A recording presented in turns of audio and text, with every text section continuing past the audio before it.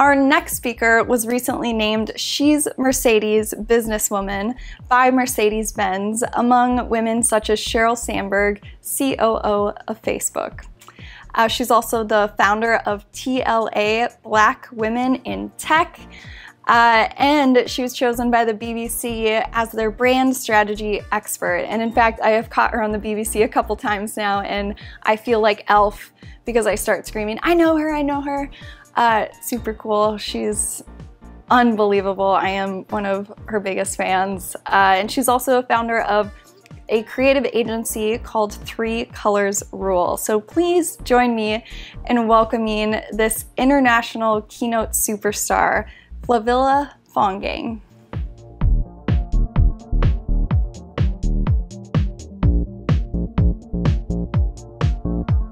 Hey everybody, thank you so much for watching, listening to my talk Beyond Marketing. I am super excited about what I'm going to share during this session with me. I'm sorry I can't be here in Seattle with you, but it's okay. We're going to get do the best of what we have. It's going to be still very interactive. I'm going to spend some time chatting in the chat box.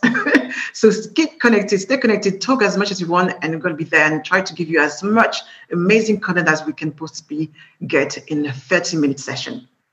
All right, develop an effective brand ecosystem to increase client loyalty and lifetime client value. I think there's nothing more important, especially in the day and age we are right now. We are all separated, but obviously we stay connected. We need to be able to bring something to our clients and make them stay with us. And I think more than ever right now, COVID-19 has created a situation that helps us think about how we can do things differently. So it is very relevant. So I've put for you 3 objectives that I want to achieve by the end of the session. The first one is create a following of faithful individuals who buy from you frequently. If you have that in place, it means that you don't have to spend a lot of time on marketing acquisition. You can just focus on building a great relationship with your customers. And I think that's extremely important. Objective number 2 is to use the Beyond Marketing, which I'm going to share with you. I'm so excited about that activity to create the most engagement. Yes. So this is something that I've decided, I realized that I was doing and my clients were doing as well. And I want to share with you the methodology in terms of how to do Beyond Marketing, because what is Beyond Marketing? We're going to be talking about that. And the last objective is create a brand ecosystem that increases your client lifetime value. Again, I talk a lot about lifetime value because as we experience the recession that we are entering or we are already in, means that we have to find ways to get people to buy from us no matter what is happening. Okay? Are you excited? Please write in the chat box if you're excited, because I am. Tell me everything. All right. So if you've watched, some of my previous talk, I love to talk about the DAC system. This is a system that I've created to really help my clients understand how they can create a brand create the right foundation for a brand. And it's very simple. D stands for distinguish, A stands for attract, and C stands for convert. And we do that through a lot of psychology and understanding the consumer behavior, but I can explain how you can do it really for yourself. If you are visiting a new business, or even if you are evaluating what your business is to be, you need to start with your brand strategy. Really, what makes you remarkable? What makes people choose to buy from you? What is the value that you're bringing? When you have that, you can really find a way to really align the way you talk about, the way you find a position for your business with the way you present it. Because if you do the identity before the strategy, then you're doing in the wrong order. And obviously, the marketing, the sales, and the digital activities are really the ways for you to bring customers towards you. But quite often, what I see is that people forget to do one or the other, and they wonder, well, I have a great brand, I have a great identity, but clients are not coming to me. Have you done any marketing? Have you done any sales? Have you done any digital activities? No, you need to do something about it. Or sometimes you have loads of leads, but you see people don't convert. So it means there's something wrong either with your strategy or something wrong with your identity. So really make sure that you do them in the right order. I wanted to give you the basics of what really will help you get a brand that really makes a big difference and really stay for as long as you want it to be. Okay. So let's get started. This is something that I've shared a number of times as well, and I love to explain really the journey of a brand with the customers. How has it evolved over the decades and the years? So I wanted to get an example that everybody can relate. Everybody knows Nike, and Nike has always been very forward when it comes to brand evolution and what they've done. But they've also made some mistakes, and I'm going to show you that. The first one, when we started, getting to looking at the marketing and how advertising was done, it was very much about the price, really, very much focused in terms of how to use the product. Because we're talking about products that were very new in the market. People wanted to understand, why do I need to wear a pair of trainers? What does it mean?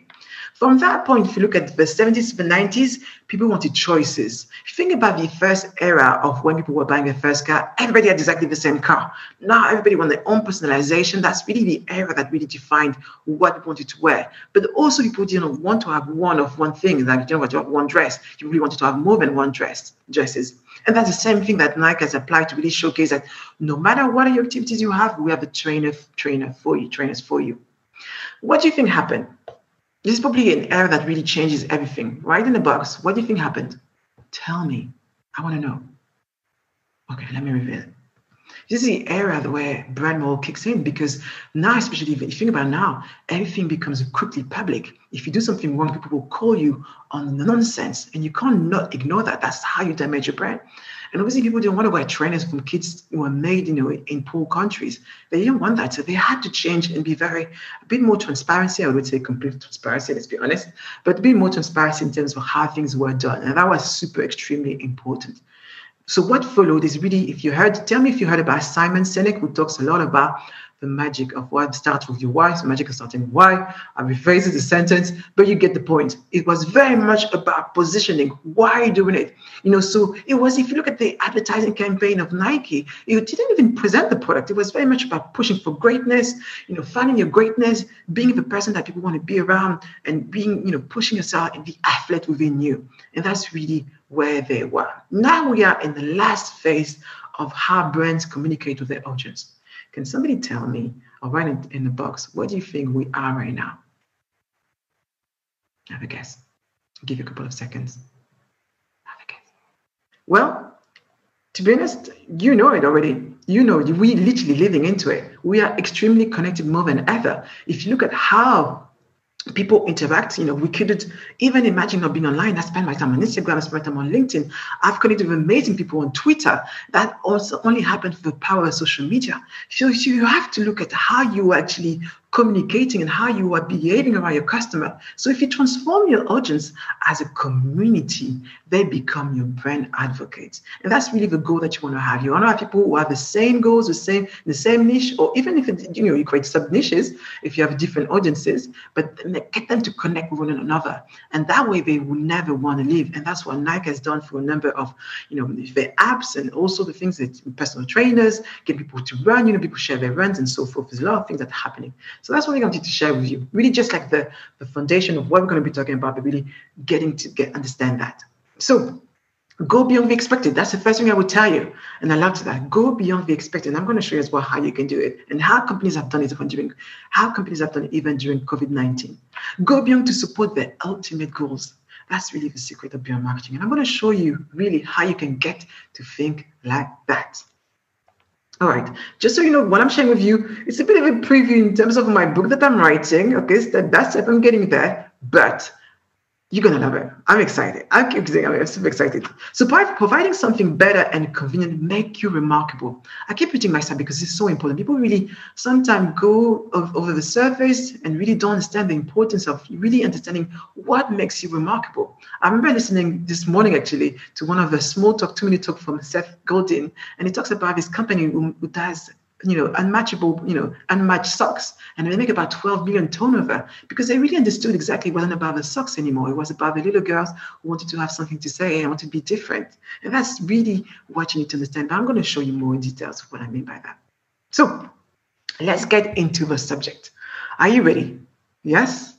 You ready? Okay, because I'm ready. I'm excited. I'm ready again. So what is the correlation between this hairdresser and this group of people who seems to be having a great time of their life? I wish I was so busy, but not respecting social distancing whatsoever. And they are drinking on this beautiful place around the beach. I'm presuming somewhere in Miami or maybe somewhere in Spain, in Barcelona. What is the correlation between those two photos? Can somebody guess and tell me what does a hairdresser has to do with this group of people on the other side? What do you think? What do you think it is? No? Okay, that's okay. If somebody give me even, I'm not going to say anyway. I'm going to leave until the end. Okay, let's get into this, a small self-brand audit by this hairdresser. So the first question I want you to ask yourself is, what services can you get at the hair salon? I think it's pretty simple. If you come to the hair salon not to look, have a better, hairstyle, there's something wrong. So really wash, pretty standard, like wash, treatments, cut, and styling. That's when you come to the hairdresser. You don't come. You also come for the chatting and gossiping or whatever it's in you. I know that when I go to the hairdresser, it's a day because we have so much to say every day. But people say like, "How do you spend all day in the salon?" That's me. But again, that's a different experience. You don't have to do as like me. Second question is, what outcomes do your customers expect? You really think about if you are a hairdresser, what outcomes do your customer expect? So obviously come up with a great hairstyle, come up with a great hairstyle, you come out looking rough, especially after COVID-19. And when you come out looking amazing afterwards, you want to be like refreshed, it's a brand new me, welcome new normal, I can take everything that I can. Yes, you can. And I'm sure you can, no matter what. Question number 3 is, what is a common customer journey? So look back, if you're running a hair salon, what it will look like. So I guess if we talked about, remember what we talked about, you by that point you have a great brand. So you would have been doing some marketing, you've been doing some advertisement, all sort of things to get people into the store, right? Then obviously when they come in, if they need to book or walk in, one of these, come to the salon and obviously get the hair done. That's a really typical, customer journey from ringing about your brand to actually sitting on your chair and doing something. The next question is, what are the issues her customers may be dealing with? What are the issues her customer may be dealing with? Just try to think about from their point of view, like they want to get a hairstyle, something is happening. Forget COVID-19, that's another matter, but I'm going to give you a couple of them to give you a sense of what it is about. So it could be a lack of time. Sometimes you think, oh my gosh, I just don't have time to go to the salon and I really need a hair appointment. Sometimes it could be budgets. Like I really love this this hairdresser, but every time she costs me £200 or $300, God knows how much. Yeah. So you're thinking, I'm going to say, especially now, COVID-19, I'm probably going to let my roots go a bit white and wait a bit later. Yes.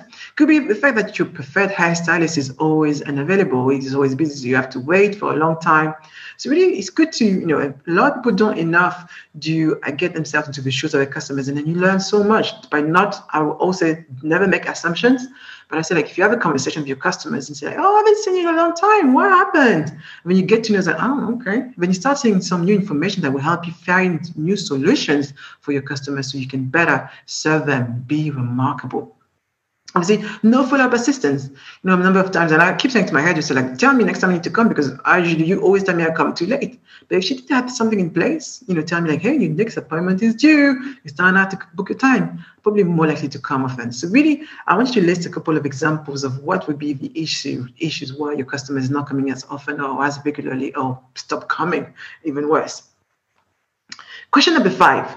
How can she deliver her service product differently? I think it's really hard when you have low differentiation for a commodity kind of based service, especially when it comes to hairstyling. And there's always a way to become a brand. But a lot of people really don't understand the power of having a business and the power of having a brand. Obviously, when you're a brand, you're Starbucks. When you're a business, you're a coffee shop. That gives you the power to charge more for that. So which one do you want to be? I always ask people, which one do you want to be? Everybody wants to be Starbucks, yes? But for that, you need to ask yourself, how exactly are you doing things differently? In that case, she can have a booking appointment. She's booking an app, should I say, a pampering experience. So, how often you come to the salon, you can get champagne, you can get a manicure, even a massage. You can get all these things obviously charge for if you want to. Obviously, if you want to offer your people a glass of champagne, that's, obviously something that you can give as extra or no charge. But, obviously the things, it's like, I always look at business as personal relationship. The reason why you fall in love with someone, it's not for the big things. So the little things that they do on a regular that makes you want to, stay with them. And the same thing, if you look at the relationship with the brand, it's exactly the same story. 6, what can she do to resolve customers' issues? Again, we talk about mobile hairstyles. You can do that. You don't have time to come to me, I'll come to you. Or again, something like home hairstyling kit with video tutorials. You can't afford to have me, I will create a kit for you, just deliver to your house, and then you watch a video to do yourself. Pretty good. Service reminder. And I think, the second option would have to be perfect during COVID-19. If I was a hairdresser, that's what I would be doing. I would be biking on that. So service reminder. That's some of the examples that you can really look at, listening to your issues from your customers and find a solution. Question 7, what experience may she want to create in the mind of her customers? What is experience? Remember, we talk about experience a lot when it comes to branding. You can be a coffee shop or you can be Starbucks. Think about the experience of getting to a Starbucks. Exactly the same no matter where you go to. Yes, they're very clear on that. In her case, it can be the Hollywood experience at home or at the salon. No matter where you go, you still get that same Hollywood experience.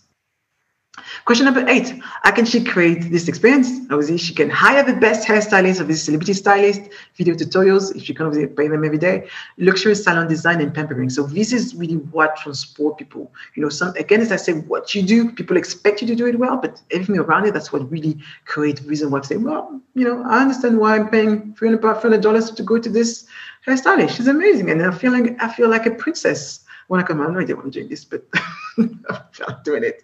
Okay, so this is the assumption people make. Yes, when it comes to marketing, you think, okay, this is where I need to stop. But when you think about beyond marketing, we'll go a bit further. Let me tell you why. Your clients don't choose to continue buying from you because you meet their expectation. I'm going to read that again because it's super important. Your clients don't choose to continue buying from you because you meet their expectation, but because you exceed those expectations. Remember what I told you when you're in a relationship and this person is great with you and the reason why you fell in love with that person was for the little things that they've done that you did not expect from them. It's the same thing for business. I always compare love and business. Obviously, about the sex, we know that. But, except from that, it's the same thing. It's about relationship at the end of the day. Yes? So, everybody recognize this man? Who is this man? If you've never been to any fashion show, if you've never even watched a fashion show, go back online and look for Karl Lagerfeld because his shows were always phenomenal. And the reason why it was always phenomenal, and that's what he always say, we must always surprise. This is the rule. So when you came to the Karl Lagerfeld show, you didn't even come from a collection, you came from the entire experience. Even the models were having so much fun. The idea of being able to catwalk for Karl Lagerfeld was something that you wanted to tick on your box. Yes. So really think about how you always surprising your customer and take them beyond just what they expect from you. All right, let's move to the next slide. So keep them interested. Yes. Keep adding value. Always focus on adding value. Always, always, always adding value. They be loyal and become your brand advocates. This is exactly the magic. People say to me, like, oh, Flavilla, you get recommended for so many things at the time. It's because I really spend a lot of time having this relationship with my customers. I want them to win because when they win, first, I can brag about it. And first, I can actually say that what I'm doing works. It's not just about business because when they win and I know that they're trying to achieve something amazing for other people, it's important that we get this across. And that's really what makes a difference. And I really wanted to articulate that as much as I can. Really focus on listening. And again, people say, oh my gosh, I have thousands and millions of customers. Again, you can do it on a smaller or bigger scale. Just having this conversation, delegate and how you want to do it on a different level, whatever it is, supporting and for the community, you listen, you can see people commenting, people tell you. You also have to listen to the negative feedback because that really feeds you and helps you understand, that's something we can improve, but as well as the positive feedback, All right. So go beyond the expected. I will repeat this again and go beyond to support the ultimate goals. Okay, so I'm going to take you to the next step. This is a question. So remember this question, what benefits do her customers expect from her? What benefits do her customers expect from her? So obviously, they come to a salon to live with a great hairstyle. If they came to look like a witch, unless it was Halloween, then there would be a certain issue here. So this is what I want to ask you. Is this enough to keep them buying from her? Please tell me in the box, is this enough to keep them buying from her? What do you think? Is this enough? Okay, let's ask the next question. This is my beyond question, go beyond marketing question. What are the ultimate goals of her clients? Remember that when people come to the salon, they actually don't come for a hairstyle. You may think, what do we come for then? Really think beyond that. That's really why the magic word is. What is really the reason why they come? When you come, I can give you a lot of examples. If you go to a restaurant, if you go to a certain type of restaurant, you don't come for food. You come for something else. So let me give you some example. To be respected. So when I look great, my hairstyle is great and I look dressed, I have a certain people treat me in a certain way. Could be a reason. Be attracted. I'm single. I'm ready to mingle. So therefore, I have powerful hair, for a man or vice versa or whatever, it could be a way. Yes, it could be feed a group. Could be the fact that I want to be part of a certain society, and I want people to feel that I should be, I could be invited to certain places. So therefore, this is the way look I want to portray. We all want to belong to something. Yes, this is why social media is so powerful. Is because we feel that necessity as humankind, it's, and a lot of people struggle during COVID-19 because of that. I think we have a desire to stay connected. Thank God for technology. Thank God for Zoom. Thank God for social media, for all the platforms that allows us to stay connected. And I can't imagine even me, not having my team around. I need this. I need to feel that I'm being part of something. And like her who come to the hair salon, you can see that she actually, her ultimate goal is to feed a group. Feed a group, and that's why the magic is when you understand why your clients come to you specifically. What is the ultimate goes beyond just the work that you do. Everything that we do is part of the bigger picture. I stay healthy. I want to do this. I choose, instead of drinking milk, I drink soya milk. This is not just about the milk. There's a bigger picture behind that. It can be, I want to live until 100 years. Because that seems a bit long. But to be honest, back in the days, people used to live that far away. But it could be, this is the ultimate goal. That's why you need to be able to grab and really find a way to really align your activities, your beyond marketing activities, to what they're trying to want, what they really want. So do you remember at the beginning when I asked you, what is the correlation between the hairdresser and this beautiful photo of this? This is what it was about. The idea that this young girl, she's like millennial, she's cool, she when she comes to this hairdresser, she's gonna have access to this private event on a boat, which is happening every year. It's part of a journey, and you create that, that tribe, that group people want to be part of. This is really what it's about. They want to feel like they're part of something. So we see it wasn't even about the hair anymore. It was about something else. So really think about how Nike has always been advertising. When you look at the Nike campaign, do they actually show you trainers? They barely even show you trainers. They have this phase when they understand that when we have a vision and that vision aligns with our customers, with their ultimate goals, we can go beyond that. We can provide something. We can create a group of people that will be faithful to us no matter what. I hope I'm giving you some great value information that you feel like, oh my gosh, I'm going to rethink everything. And I really want you to feel like excited by that, because there's so much that you can learn. Business is like love. Don't move too fast, but don't move too slow. Yes. So really find a way as well when you have this the attention of your customer, when they're starting to fall in love with you, how you're maintaining. We have a short attention span. That's one thing, nothing we can do about it. Even if you think about relationship, with short attention span, you have to keep on bringing back a flame into the world. So how are you doing that for yourself? Is super important that we do this. Yes. As a brand strategist, I do it all the time. I have fun because I'm lucky to work with brands that I really love, and they always have some fantastic ideas. And being part of that journey with them make it so exciting, and I really love it. And the reason why I'm doing this right now is really want you to feel like I'm part of that journey with you, and you can implement some of the things that I share and I do with my clients within your business as well. So let's look at the journey. Because I think when you do look at Beyond Marketing, they're like, listen, I'm at the start of my business, so I'm at a point where we don't think about going, we can't advertise like Nike. We don't have that kind of budget. And I said, I understand. I completely understand. And I'm going to show you how you can do it phase by phase as you grow your business, or you can even split your activities around different elements of a Beyond Marketing approach. So basically, when your customer, you haven't built a relationship with your customer yet, really think about it, like the example of a relationship. If you always, if you say, hey, I'm this, I'm that, you talk about yourself, and you're not providing enough value, people will just disconnect. So always think about how much value you can provide. If you ever think about, when you want to get a good, I always say, if I'm a personal trainer, first thing I would do, I'll create a lot of videos, a lot of great tips people can take. But at the end of the day, people can learn themselves. People who are really committed to results will actually hire them and say, hey, I want to do this. So really what you want to do is to build awareness. Remember, that's within this brand strategy phase where you're trying to really articulate what makes you unique. That's when you also build, why people should choose you, what makes you remarkable. But at the same time, say, I'm remarkable because of that, but also let me give you lots of great value because I know you're going to benefit from that. Yes, this is where you educate. Very important. You educate, especially when people are not familiar with your brand or familiar with the type of services that you do. I work a lot with technology companies, and that's what I always tell them. You focus on the education piece because you are asking people to change their habit. And by nature, we are creatures of habit and we don't like change. So don't go too fast. Take it easy. Okay. When you have secured that client and say, okay, now I've decided to buy from you, you need to go further than that. You need to say, okay, now not only I'm going to do a great job, but I'm going to go beyond and provide you great services. So say, for example, I'll give you an example. So say, hey, I was supposed to give you a strategy or give you a strategy in 3 weeks, and then you do it in 2.5 weeks. Yes, it's about great services, great customer service, great quality. You really care about the success. You really care about delivering a great result for them. Then that's magical.